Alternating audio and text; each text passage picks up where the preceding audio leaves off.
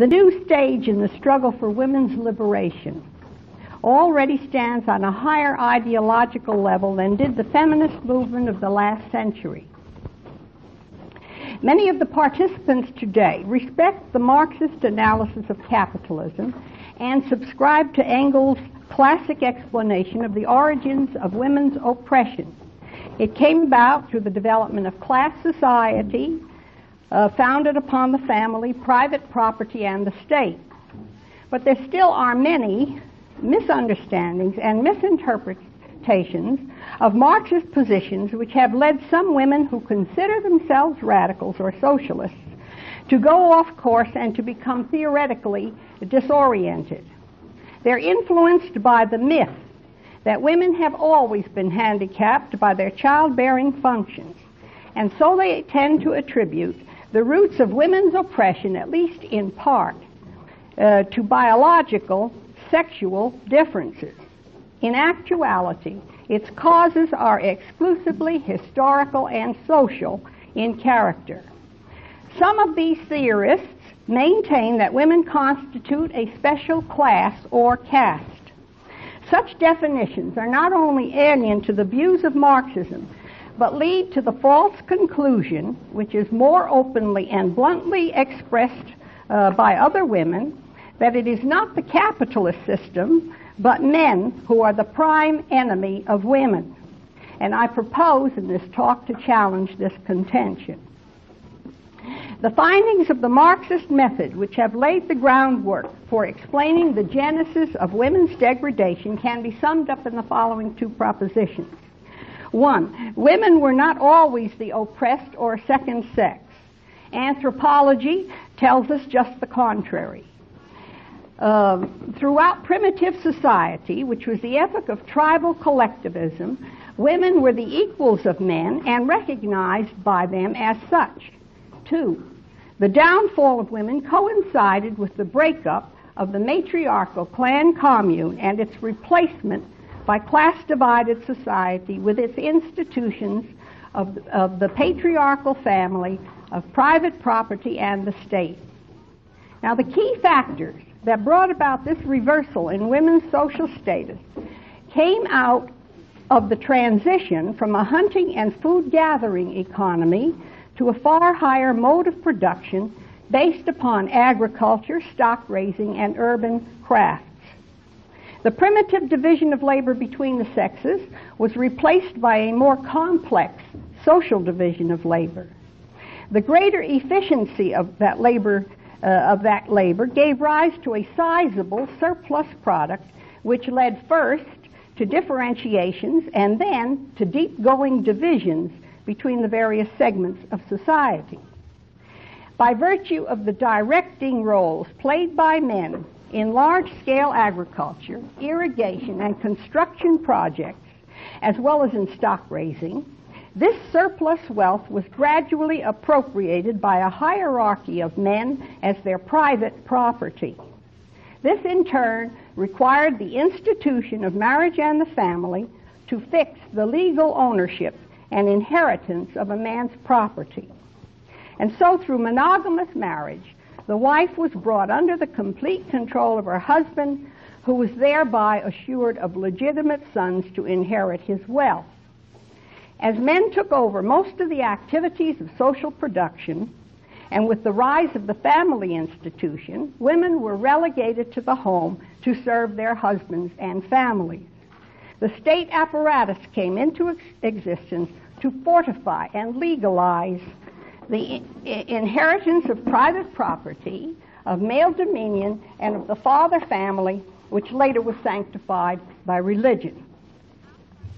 Now, this, in brief, is the Marxist approach to the origins of women's oppression.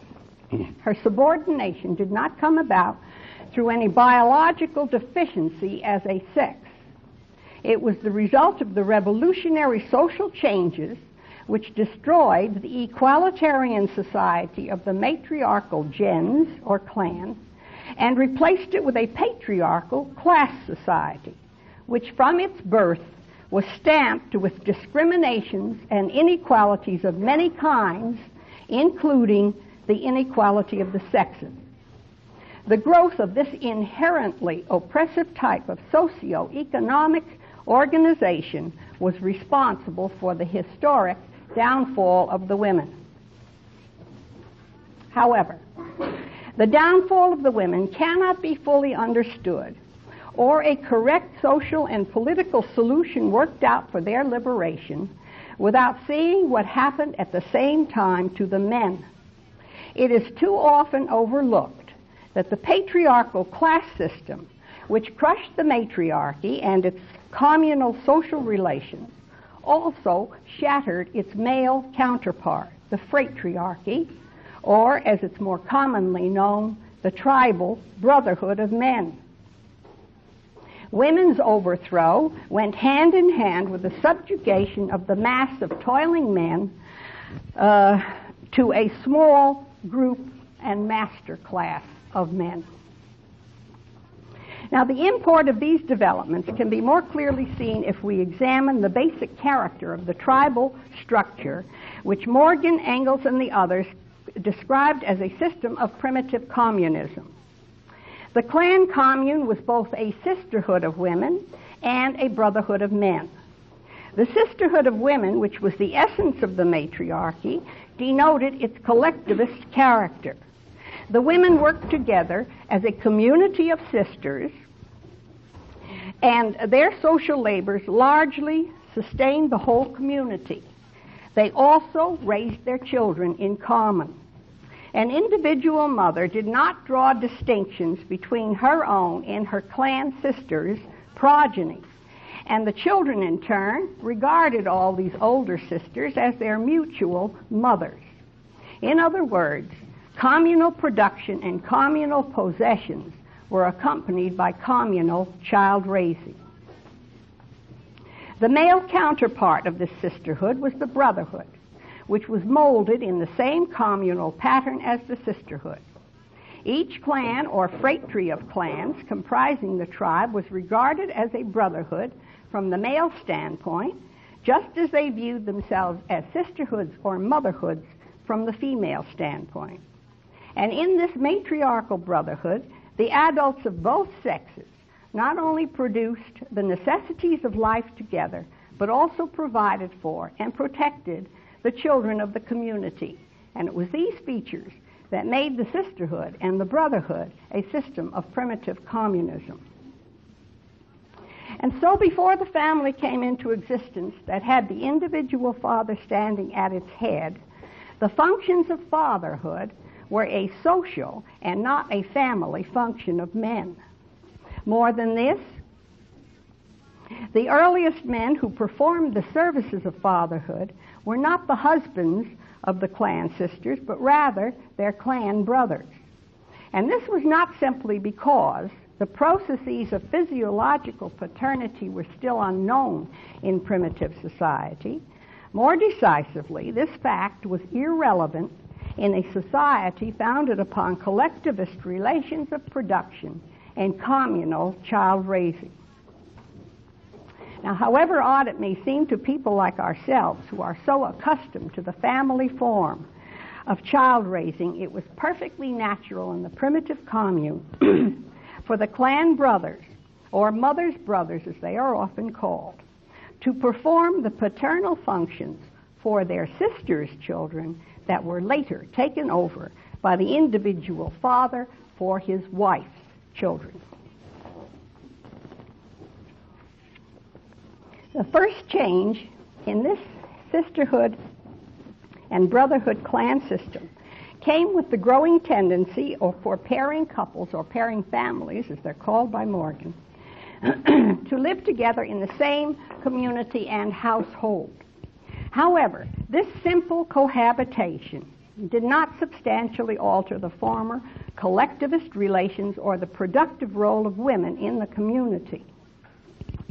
The sexual division of labor, which had formerly been allotted between clan sisters and brothers, gradually became transformed into a sexual division of labor between husbands and wives.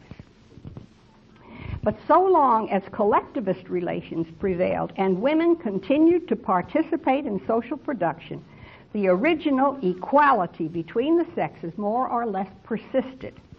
The whole community continued to sustain the pairing couples, just as each individual member of these units made his and her contribution to the labor activities of the whole community.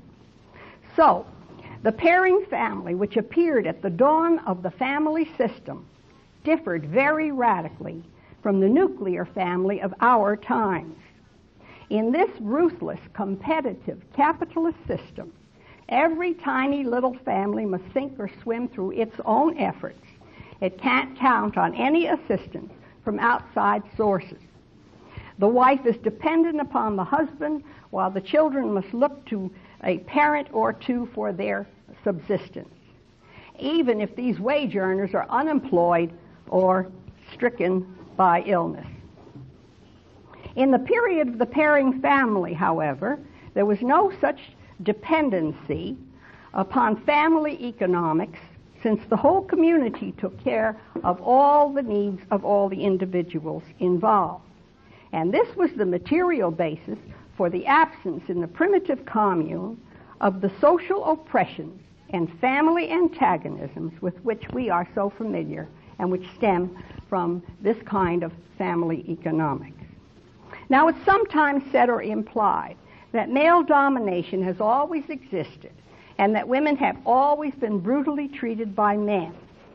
And contrariwise, it is said just the opposite, that relations between the sexes in matriarchal society were merely the reverse of our own, with women dominating men.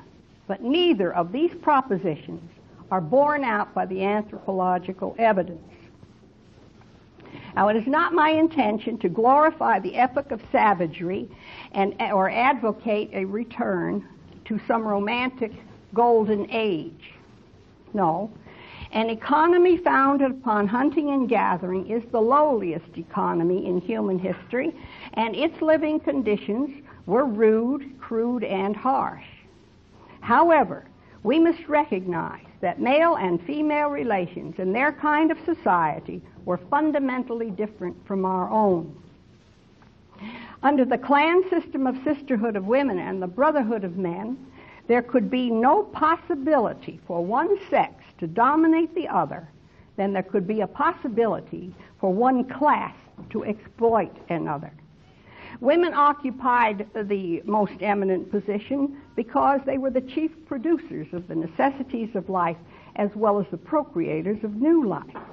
But this did not make them the oppressors of men. Their communal society excluded class, racial, social, or sexual tyranny. But as Engels points out, with the rise of private property, monogamous marriage, and the patriarchal family, new social forces came into play in both society at large and in the family setup, which destroyed the rights exercised by earliest womankind. From simple cohabitation of pairing couples, there arose the rigidly fixed legal system of monogamous marriage, and that is the essence of monogamy, a legal and propertied system. This brought the wife and children under the complete control of her husband and father, who gave the family his name and determined its conditions of life and its destiny. And so women who had once lived and worked as a community of sisters, raising their children in common, now became dispersed as wives of individual men, serving their lords and masters in individual households. The former equalitarian sexual division of labor between the men and women of the commune gave way to a family division of labor in which the women were more and more removed from social production to serve as household drudges for husband, home, and family. Thus women, once the governesses of society, as they were called, especially here by the American Indians, were degraded under class society, each to become the governess of a man's children and his chief housemaid. Now, this debasement of women has been a permanent feature of all three stages of class society, from slavery through feudalism to capitalism. So long as women led or participated in the productive work of the whole community, they commanded respect and esteem. But once they were dismembered into separate family units, each occupying a servile position in home and family, they lost their prestige along with their influence and power. Is it any wonder that such a drastic social change should bring about intense and long-enduring antagonism between the sexes? Because as Engels puts it, and I want you to pay attention to this because very often people say that sex oppression is very, very old and antedates class society. It does not. It comes in together with class society, and let me quote from Engels on that point. Monogamy, then, does by no means enter history as a reconciliation of man and wife, and still less as the highest form of marriage. On the contrary, it enters as the subjugation of one sex by the other, as the proclamation of an antagonism between the sexes unknown in all preceding history. The first class antagonism appearing in history coincides with the development of the antagonisms between man and wife in monogamy, and the first class oppression was that of the female by the male sex. So it is necessary to note a distinction. Here I make a distinction in the forms of the family between two degrees of women's oppression in this monogamous family.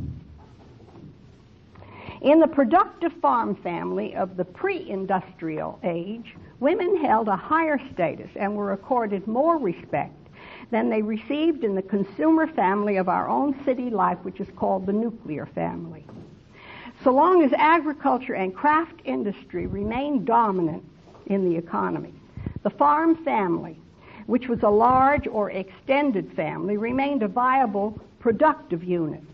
All the members had vital functions in it according to sex and age. The women in the family helped to cultivate the ground and engaged in home industries as well as in bearing the children, while the children and the older folks produced their share according to their age and ability. Now, all this changed with the rise of industrial and monopoly capitalism and the nuclear family.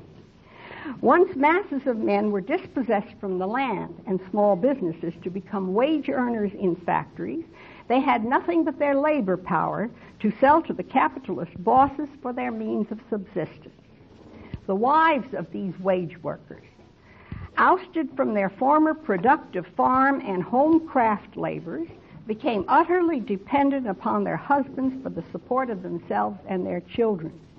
As men became dependent upon their bosses, their wives became more dependent upon their husbands. And so by degrees, as women were stripped of their economic self-dependence, they fell ever lower in the social esteem. At the beginning of class society, they had been removed from social production and social leadership to become farm family producers, working through their husbands and for their homes and families. But with the displacement of the productive farm family by the nuclear consuming family of industrial city life, they were driven from their last foothold on solid ground. And so then women were given two dismal alternatives. They could either seek a husband as a provider and be penned up thereafter as housewives in city tenements and apartments to raise the next generation of wage slaves. Or the poorest and most unfortunate of them could go as marginal workers into the mills and factories along with the children and be sweated as the most downtrodden and underpaid section of the labor force. Now, over the generations, women wage workers have conducted their own labor struggles or fought along with men for improvements in their wages and working conditions. But women as dependent housewives have had no such means of social struggle. They could only resort to complaints or wrangles with husbands and children over their miserable lives. And the frictions between the sexes became deeper and sharper with this abject dependency of women and their subservience to men. Now, despite the hypocritical homage paid to womankind as the sacred mother and devoted homemaker, the worth of women sank to its lowest point under capitalism. Since housewives do not produce commodities for the market, nor create any surplus value for the profiteers, they are not central to its operations. Only three justifications for their existence remain under this system: as breeders, as household janitors, and as buyers of consumers' goods for the family setup. Now, while wealthy women can hire servants to do the dull chores for them, poor women are riveted to an endless grind of these chores for their whole lives, and their condition of servitude is compounded when they are obliged to take on outside jobs to help sustain the family. Shouldering two responsibilities instead of one, they become the doubly oppressed. Even middle-class housewives, despite their economic advantages, are victimized by capitalism. The isolated, monotonous, trivial circumstances of their lives lead them to living through their children, a relationship which fosters many of the neuroses that afflict family life today. And in seeking to allay their boredom, they can be played upon and preyed upon by the profiteers in the consumer's goods fields. And this exploitation of women as consumers today is part and parcel of a system that grew up in the first place and from the beginning for the exploitation of men as producers. The capitalists, of course, have ample reason for glorifying the nuclear family. Its petty household is a gold mine for all sorts of hucksters, from the real estate interests to the manufacturers of detergents and cosmetics. Just as autos are produced for individual use instead of developing adequate mass transportation, so the big corporations can make more money by selling small homes on private lots to be equipped with individual washing machines, refrigerators, and other such items. They find all this much more profitable than building large-scale housing at low rentals or developing community services and child care centers. In the second place, the dismemberment of women, each enclosed in a private home, tied to the same kitchen and nursery chores, hinders them from banding together to become a strong social force and a political threat to the establishment. What is the most instructive lesson to be drawn from this highly condensed survey of the long imprisonment of womankind in the home and family of class society, and which stands in such marked contrast to their stronger, more independent position in pre-class society? It shows that the inferior status of the female sex is not the result of their biological makeup or the fact that they are child-bearers. Childbearing, you must remember, was no handicap in the primitive commune. It became a handicap, above all, in the nuclear family of our times. The poor women who are torn apart by conflicting obligations of taking care of their children at home, while at the same time seeking work outside the home to help sustain the family. So women, then, have been condemned to their oppressed status by the same social forces and relations which have brought about the oppression of one class by another, one race by another, and one nation by another. It is the capitalist system, the ultimate stage in the development of class society, which is the fundamental source of the degradation and oppression of women. Now let me turn to the key question of whether women are a separate caste or class. Some women in the liberation movement dispute the fundamental theses of Marxism as I have explained them in this section up to now.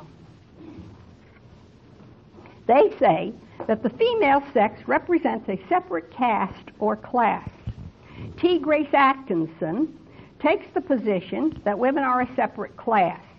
Roxanne Dunbar, that they comprise a separate caste. So let's examine these two theoretical positions and the conclusions that flow from them. First, are women a separate caste? The caste hierarchy came first in history, and it was the prototype and predecessor of the class system. It arose after the breakup of the tribal commune and the emergence of the first marked differentiations of the segments of society according to the new divisions of labor and social functions. Membership in a superior or inferior station was established by being born into that caste, which is distinguished from the class system. But it's important to note that the caste system when it arose, was at birth a class system. Furthermore, while the caste system reached its fullest development only in certain regions of the world, such as India, the class system evolved far beyond it to become a world system which eventually engulfed even the caste system. And this can be clearly seen in India itself, where each of the four chief castes, the Brahmins or priests, the soldiers, the farmers and merchants, and then finally the laborers, along with the outcasts or pariahs, each had their appropriate places in an exploitative society. In India today, where the ancient caste system still survives in decadent forms, capitalist relations and power prevail over all the inherited pre-capitalist institutions, including these caste relics. However, those regions of the world which advanced fastest and farthest on the road to civilization bypassed or overleaped altogether the caste system. Western civilization, which started with ancient Greece and Rome, developed from slavery through feudalism to the maturest stage of class society, capitalism.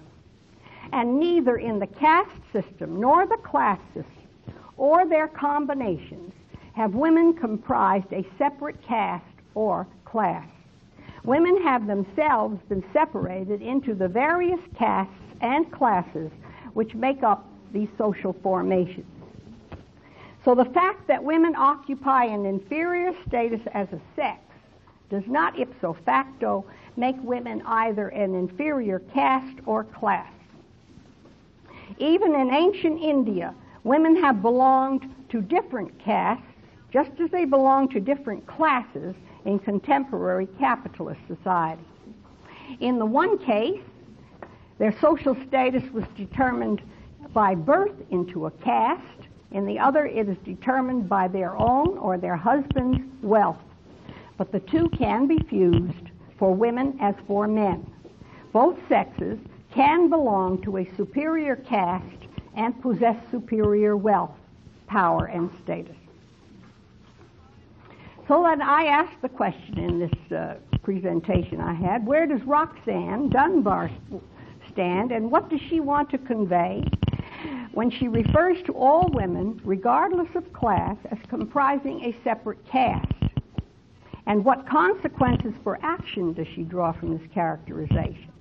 Because the exact content of both her premise and her conclusion weren't clear to me and to many other people. And I said, speaking in a popular and loose way, it's possible to refer to women as an inferior caste, as is sometimes done when they're called slaves or serfs. The intent here being merely to indicate the subordinate position of women in our male-dominated society. But in that case, the use of the term caste would only expose the impoverishment of our language, which has no special word to indicate womankind as an oppressed sex. But from Roxanne Dunbar's paper, it seemed to me to have a different connotation. And I used her position paper dated February 1970, which superseded her previous positions and was the one that she was making her presentation on. In that document, she said that her characterization of women as an exploited caste was nothing new, that Marx and Engels likewise had analyzed, and I quote, the position of the female sex in just such a way, end quote. But this is not the case. Neither Marx in Capital nor Engels in Origin of the Family, nor in any writings by noted Marxists from Lenin to Luxemburg on this subject has woman been defined by virtue of her sex as a caste. Therefore, what we have here is not a mere verbal squabble over the misuse of a term.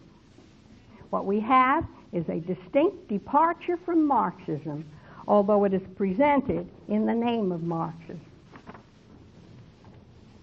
And I asked what her position was on this point, and I also wanted clarification on another point, on the conclusion that she drew from her theory.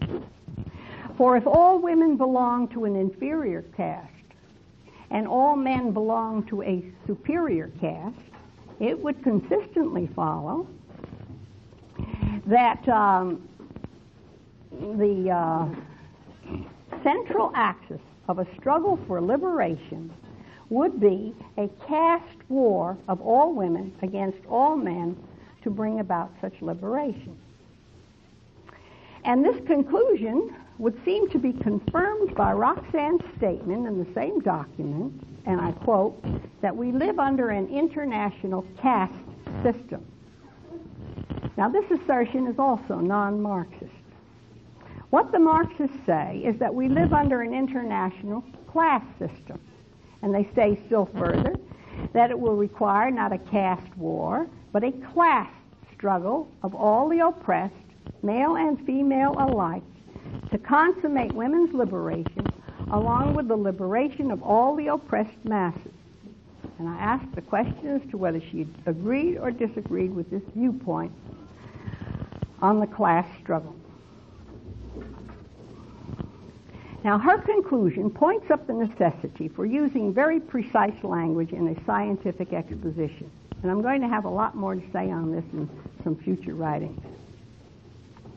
Because however downtrodden women are under capitalism, they are not chattel slaves any more than they are feudal serfs or members of an inferior caste. These social categories of slave, serf, and caste refer to stages and features of past history that do not correctly define the position of women in our society. And so if we are going to be precise and scientific, we must define women at the present stage of our terminology as an oppressed sex. Now, turning to the other position, it's even more incorrect to characterize women as a special class.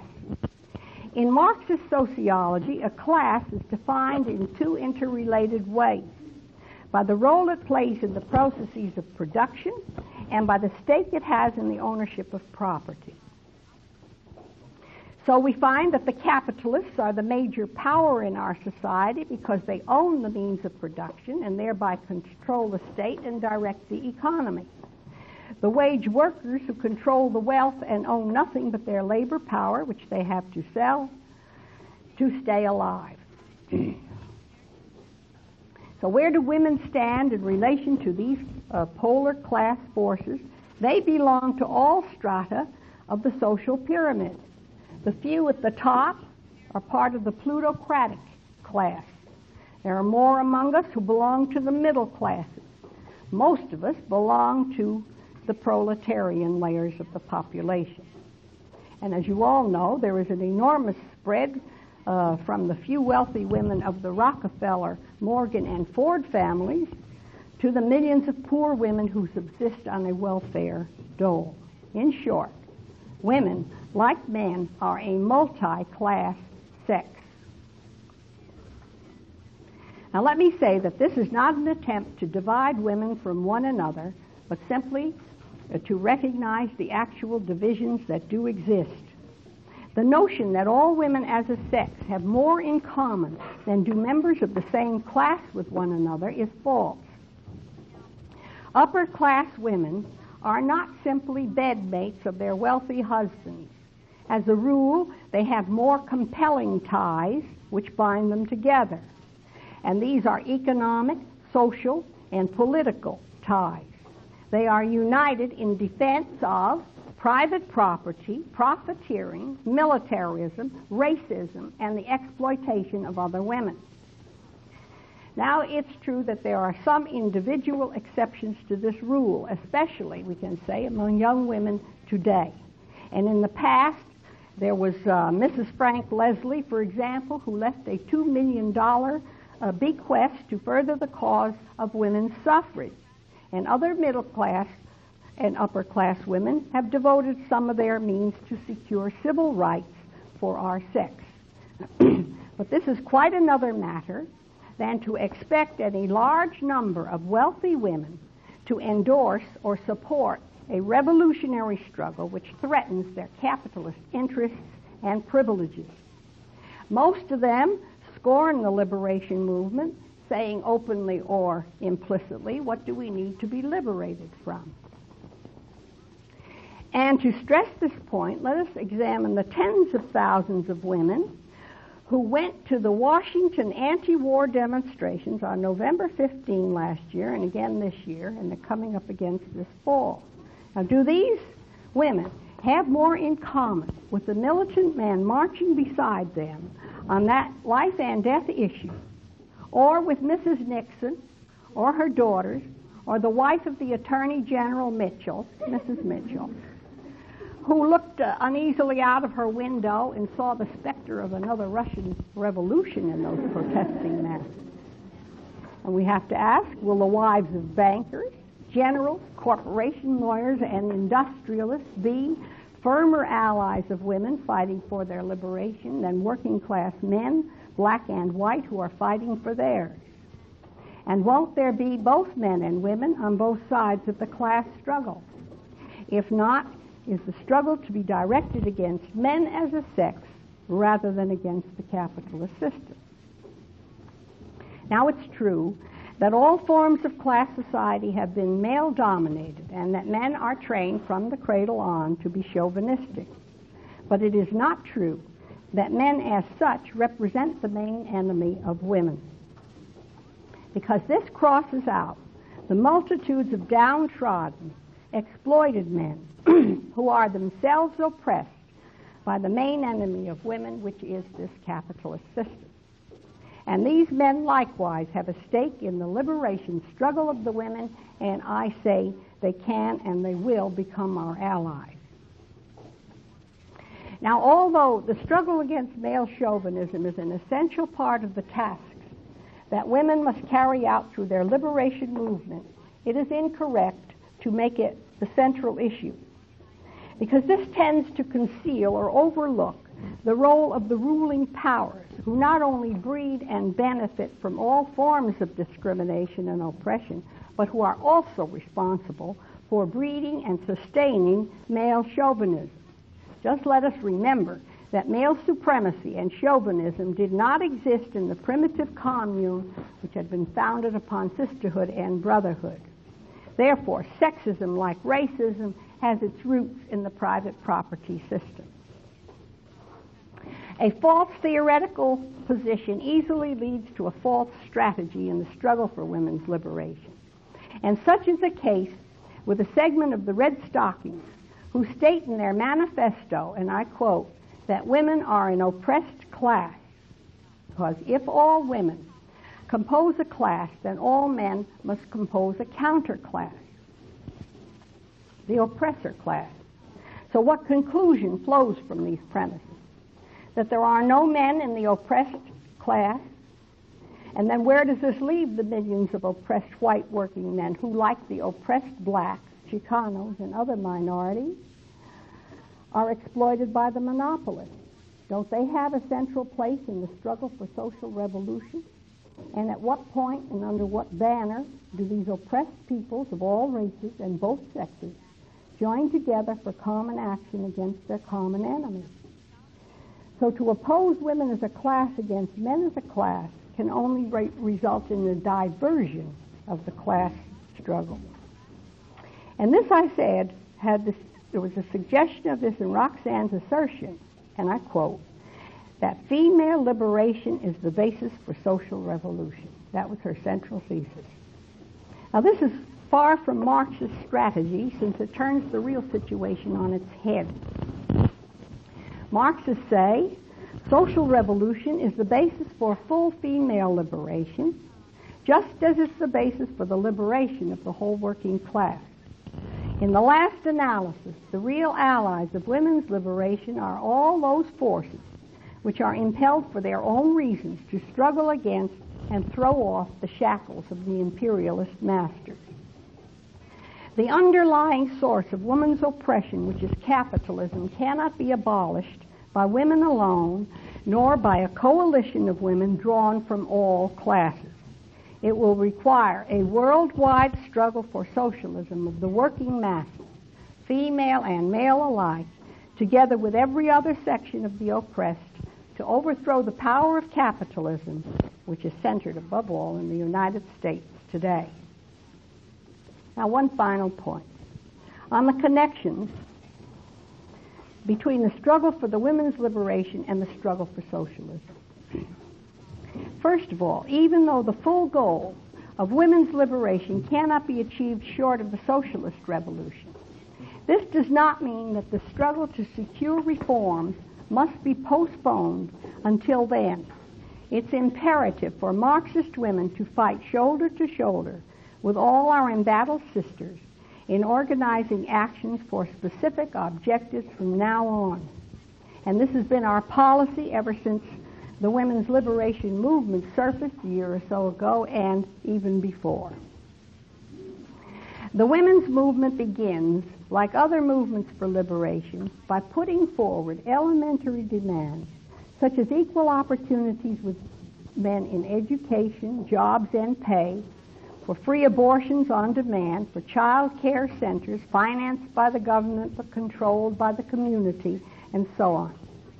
Mobilizing women behind these issues not only gives us the possibility of securing some improvements, which we have certainly gained in some states, but exposes, curbs, and modifies the very worst aspects of their subordination in this society. Second, why do women have to lead their own struggle for liberation, even though in the end the combined anti-capitalist offensive of the whole working class will be required for the victory of the socialist revolution?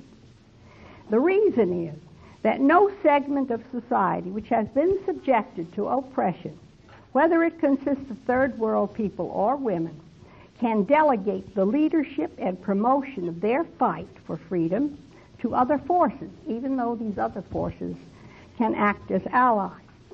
So we reject the attitude of some tendencies which say they are Marxist, but refuse to acknowledge that women have to lead and organize their own independent struggle for emancipation, just as they cannot understand why blacks must do the same. It's the maxim of the Irish revolutionists that tells us the score on this. Who would be free themselves must strike the blow. And this fully applies to the cause of women's liberation. Women must themselves strike the blows to gain their freedom. And it holds true after the anti-capitalist revolution, just as before. Now, in this struggle, and as part of it, we will, of course, re-educate men who have been brainwashed into believing that women are naturally the inferior sex due to some flaws in their biological makeup. And men will have to learn that in the hierarchy of oppressions created by capitalism, chauvinism and dominance is another weapon in the hands of the master class for maintaining its rule. The exploited working man, confronted by the even worse plight of his dependent housewife, cannot be complacent about it. He must be made to see that the source of the oppressive power that has really degraded them both. And finally, to say that women form a separate caste or class must logically lead to extremely pessimistic conclusions with regard to the antagonism between the sexes, as contrasted with the revolutionary optimism of the Marxists. For unless the two sexes are to be totally separated or the men liquidated, it would seem that they would have to remain perpetually at war with each other. As Marxists, we have a more realistic and hopeful message. We deny that women's inferiority was predestined by her biological makeup or that it has always existed. And far from being eternal, women's subjugation and the hostility between the sexes are no more than a few thousand years old. And they were produced by the drastic social change which brought into existence the family, private property, and the state.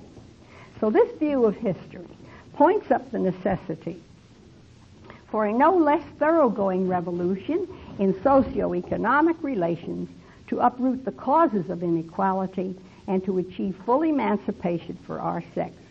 And this is the purpose and promise of the socialist program and what we are fighting for.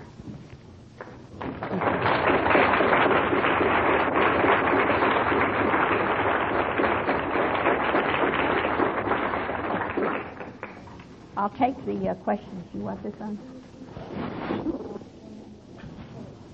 You want it on?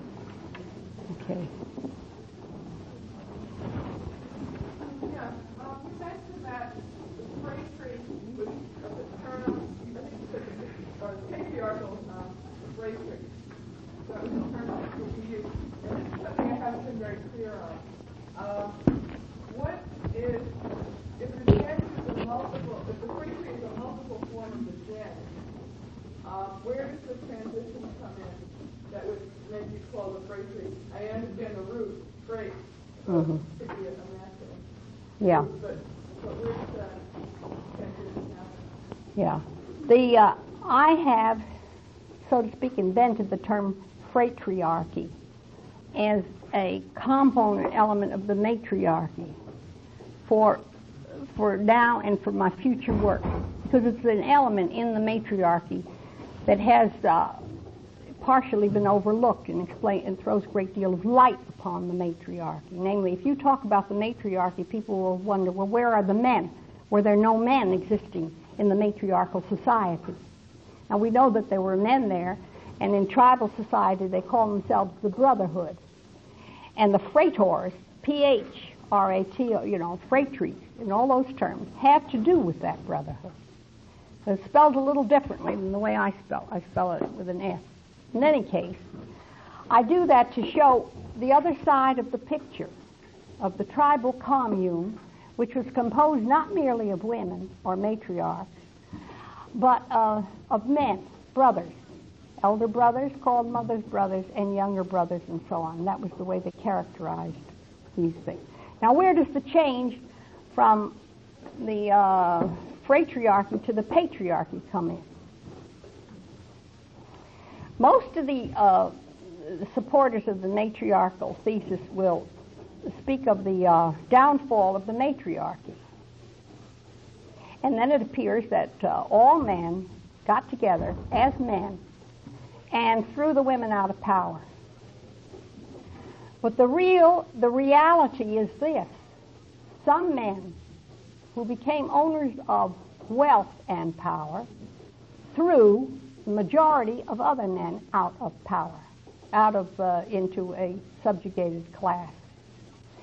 And that sheds a good deal of light on what happened to the women.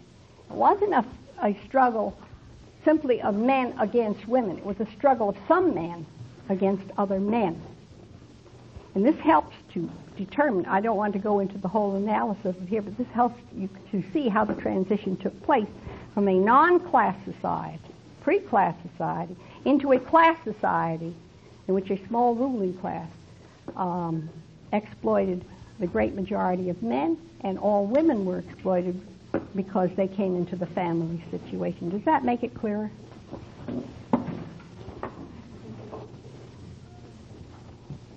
Well, you may have another question a little bit later. Okay. Yeah. Along the same line, it wasn't, why wasn't it the woman who was the most highly regarded, who accumulated the wealth, and she was in charge of the agriculture anyway? Why wasn't it she that got in charge of the wealth and threw out, the other women? Why is it, this is the other side of the same question. Why is it the women who occupied such an eminent place and had so much authority, why wasn't it they who came into possession of private property instead of the men? Now, of course, this is a great, big, unanswered question that has never been answered by anybody, and I have given you a hint of the answer on the other side, on the question of the class forces that arose in institution of private property and so on. This is the other side, more difficult to answer, and one in which I hope to answer, at least in part. The women created the system of primitive communism. It was not to their advantage to have any other kind of a system, because they are the childbearers. It's very convenient for women, for their own freedom and sense of freedom, and that there not be private property, wealth, and the little individual family, because as you can see, life itself is demonstrated. It binds them and chains them. Whether this was so much a part of their whole characteristic over so many millennia that they could not engage in private property or not, I don't know. It probably was an element in it. In any case, there was also another a whole series of natural factors of how and why the transition from communal property to the ownership of private property came up in such a subtle way behind the backs of certain men that only at a certain point, and it came up that way through men, through the original fraternal interchange which became private property exchange. Really goes from the interchange to the exchange system. That you get a hint of how and why it was the men who became the owners of private property. And then through them, of course, the women also did as their wives. But it's a very important, subtle question that has not been answered. Yes? Yes, go ahead. Well, I think that maybe this is part of what you were saying, that when women were never in charge of agriculture as such. There was a change from kind of horticulture, like small garden plot development, to major, called the Neolithic Revolution, to major large-scale farming. And at that same time, there was also a development to herding. And during the period of the matriarchy, men who were involved in hunting were essentially peripheral to the family life, to the relation, to getting food and everything. Hunting was not that important a part of raising of the family and everything, and they were not central to the home. Well, when agriculture developed, and when it was the Neolithic Revolution, when herding developed, men who had this external position naturally took over in those forms of production, because they were still external to the, sort of the hard functioning of the family. And then, as they became a major source of wealth, a major source of exchange in society, they were naturally the inheritors of that. Part of thinking about why men overthrew the matriarchy is their desire to transfer that wealth to their children. And in order to do that, they had to know who their children were in order to transfer their wealth to them. That's one of the partial issues. Are there other questions? Quite often, women ask what are the material reasons for the transformation of the nation? I think we've gone over some of them, but it's really a very complex question. I'd like to just run down them. I think that it's essential for us to be able to fully articulate the material reasons. That would be too big a job, but let me show the other side of the question. And that requires a whole book, that exposition. But let me show, as Marxists, let us see the other side of the question. Primitive communism could not survive because it was founded upon a too lowly an economic level. A hunting and gathering, or even supplemented by horticulture, society cannot produce enough wealth, nor even enough populations to produce wealth. It is limited by its nature. It was primitive. And therefore, it had to go. There is another aspect. Class society, for all of its evils and for all of its injustices, had to come in. It was evidently the means by which you could get the primitive accumulation of capital, that you could develop the know-how. In other words, humanity was placed under the lash, so to speak, in order to do what? To bring it to a stage of technological development and know-how that would be sufficient, that would be big enough, adequate enough, upon which to build socialism. But we have reached that stage. Now there is nothing more that capitalism can offer. Capitalism is a great whip and can offer. It can only destroy what it has already created. We have reached that stage. Capitalism has outlived its usefulness, and it's overripe and rotten, and therefore must go. But the whole population has to come to see that, and they are. Just think of the great, enormous brigades that have already been launched into anti-capitalist motion. And the rebel youth, the blacks, the third world people, the women, and more coming on the way. So that when finally the whole working class, which has been bought off in this affluent period for a period of time, gets into motion, you can see the enormous number of forces that will make the decision. This society has outlived its usefulness. So, but at one time it played that kind of a part. It brought into being it brought into being the proletarian force and the technological know-how upon which socialism can be built.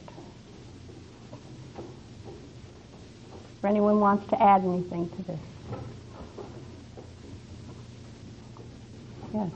I think one of the reasons that kind of question comes up over and over and over again is not completely because people want to know what was the material basis for the change, but because so many other kinds of reasons are attributed to that change. In other words, that it's part of human nature, or that this is the natural division between men and women.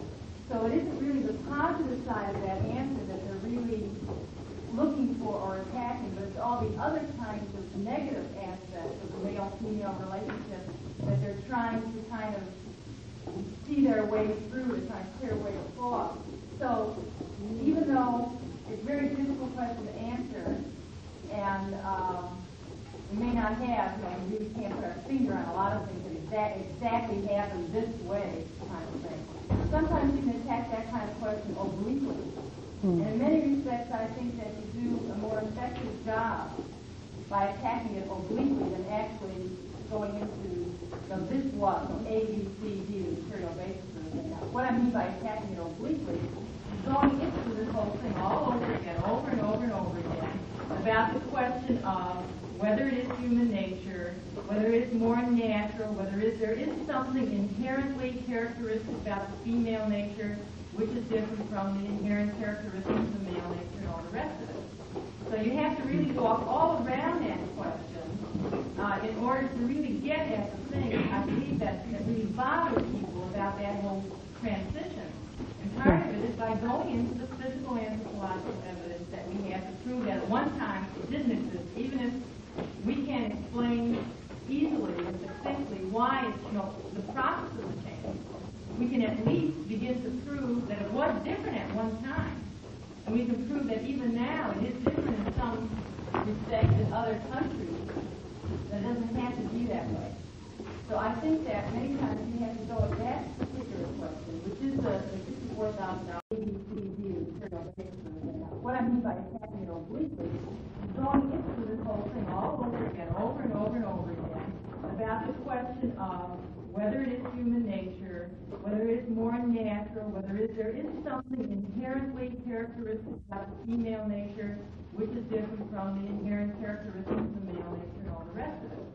So you have to really walk all around that question in order to really get at the thing, I believe, that really bothers people about that whole transition.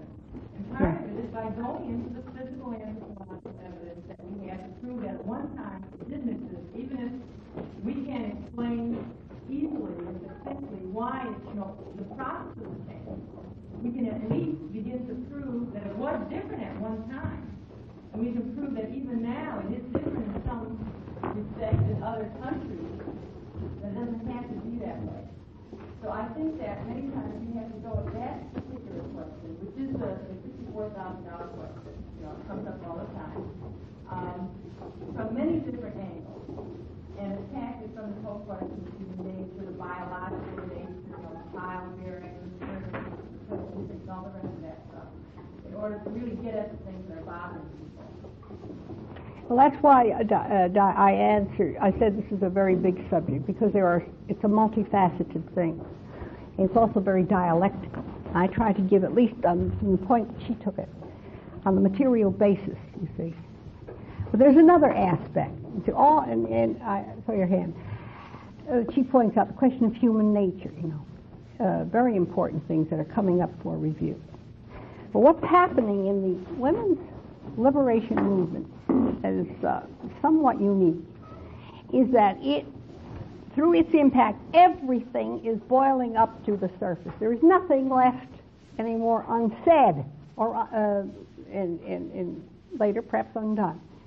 It's a very curious and interesting phenomenon. What are the biological differences? What are the social differences? What are the future? Was the future of the sexes even apart from the material basis, assuming socialism and so forth? So, and the great curiosity on these subjects is what interests me. It's enormous, and it's endless. And I think it's exactly appropriate to a women's liberation movement.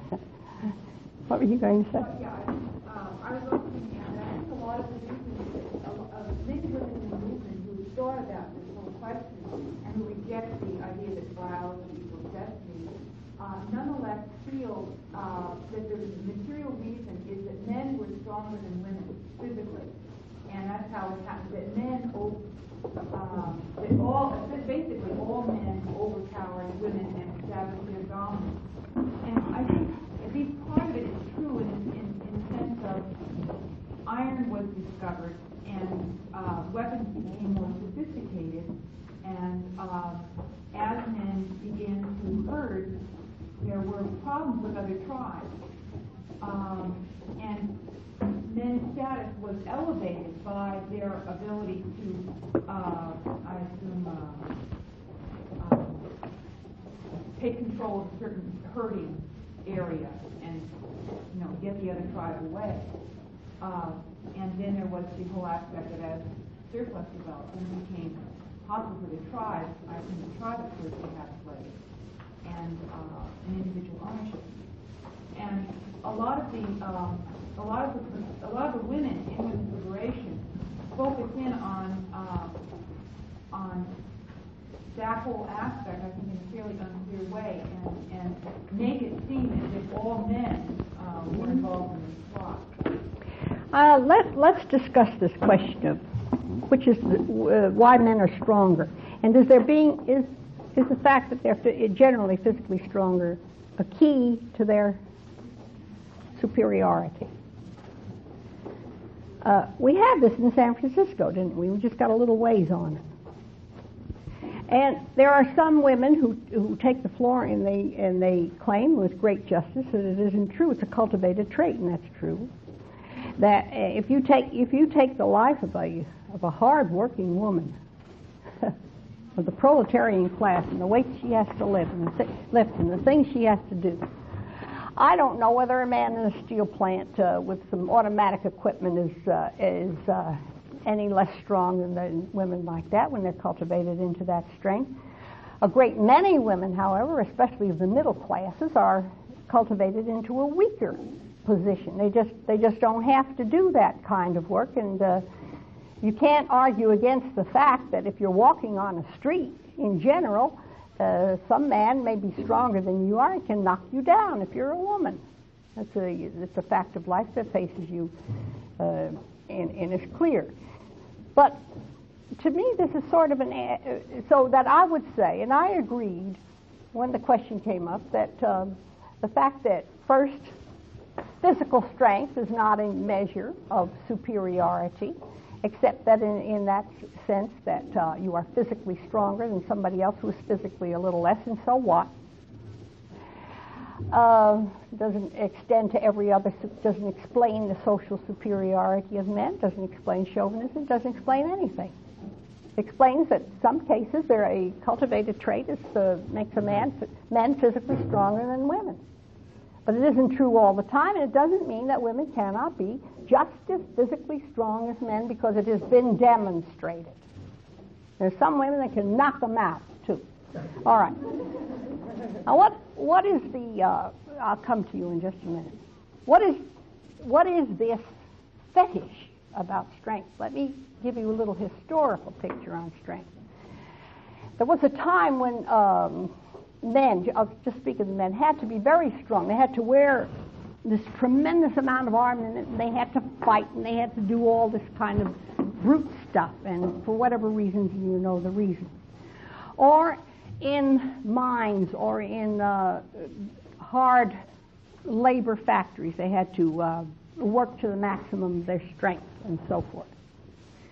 But why the fetish about it? If we can make mechanical arms and hands and derricks and other mechanical means for lifting great weights, why does the human body have to be a thing of that kind? What is the fetish about, even for men? So that men who are not engaged in all this hard work, and I saw something the other day that absolutely flabbergasted me right outside of my window. I saw tons and tons of rock in a huge thing, lifted up by one man who was wearing a big watch and short sleeves and short pants, one man in the cab who wielded this thing, I don't know the names of them, and lifted that monster up to his truck and then dumped another truck down, and all done in 10 minutes. So why does he have to be that strong as to shovel all that, he or 1,000 others, to shovel it all onto that truck when the mechanical arm can do all the lifting? So that's another aspect of the question of just pure strength, physical strength. There was a question coming in here. I think that it's important to differentiate between physical strength in relation to work and physical strength in relation to personal combat, because there's no doubt that women can do virtually any job that a man can do in terms of relating her strength to work, because in the 19th century she was a miner and all the other things that men were. But the fetish around physical strength was developed in the present movement, I think, because the female is isolated in the family unit, and in that situation she can be physically coerced by the man who, in combat, is frequently stronger than her, and that's the reason for the fetish. And that we have to explain very simply that we must differentiate between strength is related to work and strength is related to personal combat. Yeah. But what I would like to know is if anyone can explain to me, when there was the growth of a surplus of product, did that mean that it was not so necessary, for instance, for men to hunt, and were they more frequently in contact with the female organized community, and was there actual physical presence? One of the reasons why a small section of the male community could appropriate this surplus. That came up over a considerable period of time. The first appropriations above the primitive sharing of everything, which was shared in equals. But you had, the minute you got into a little bit higher economy, you had to do big construction, irrigation projects, and a whole lot of things. And you had to assemble your working force in wholly different ways and under different conditions. You needed surplus. The surpluses that came in were ways in which these people who were doing specialized work were fed.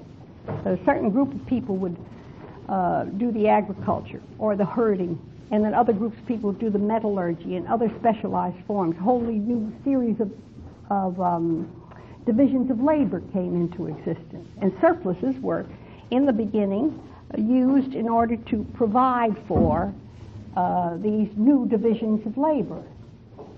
But then the surpluses grew beyond that into, from being given to those who were conducting these operations and distributing them, and they became into private property. There are some books on this, in this process of early agricultural society and so forth. It gives you a line of development there, and all you have to do is interpret it according to the Marxist basis. But it was a process over several thousand years.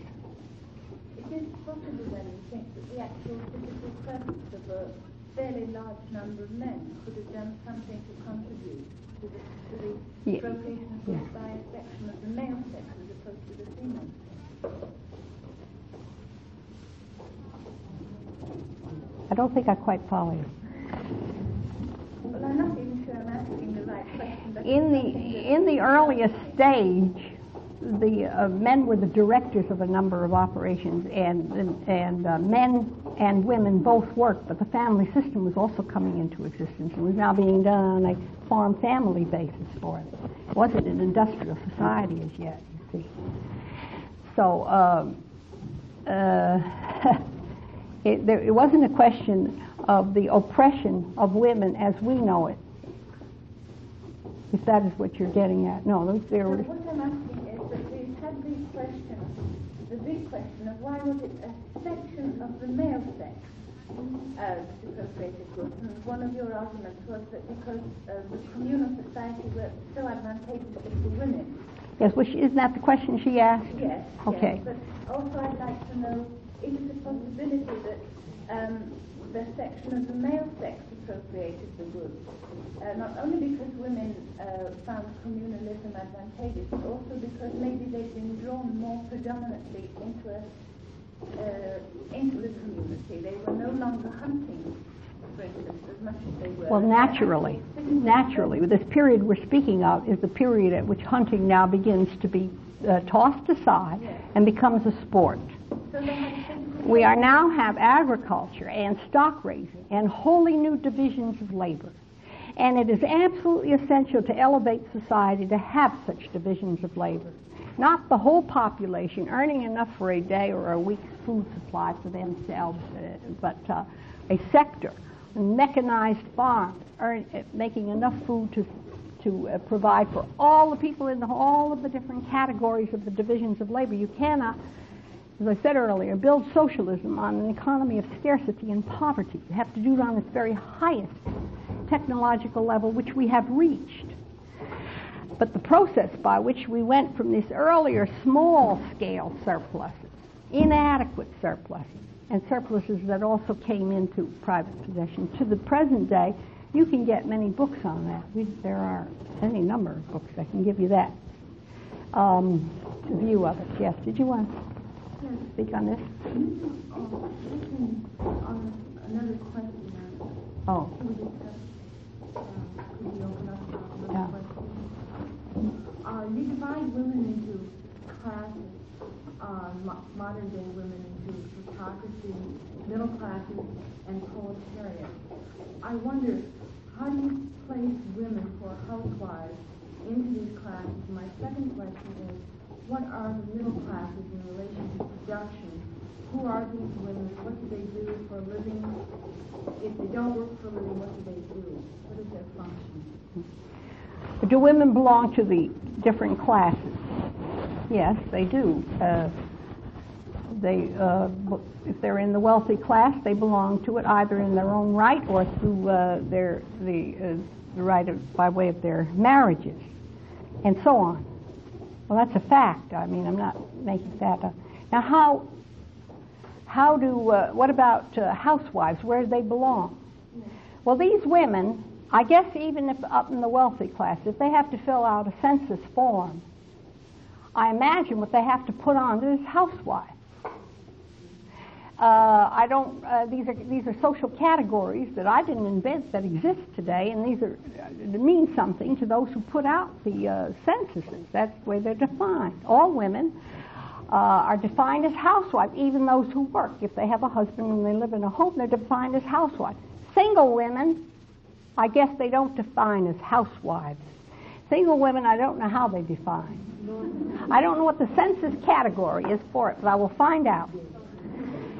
Now, men aren't defined as house men, single or married. They have occupation.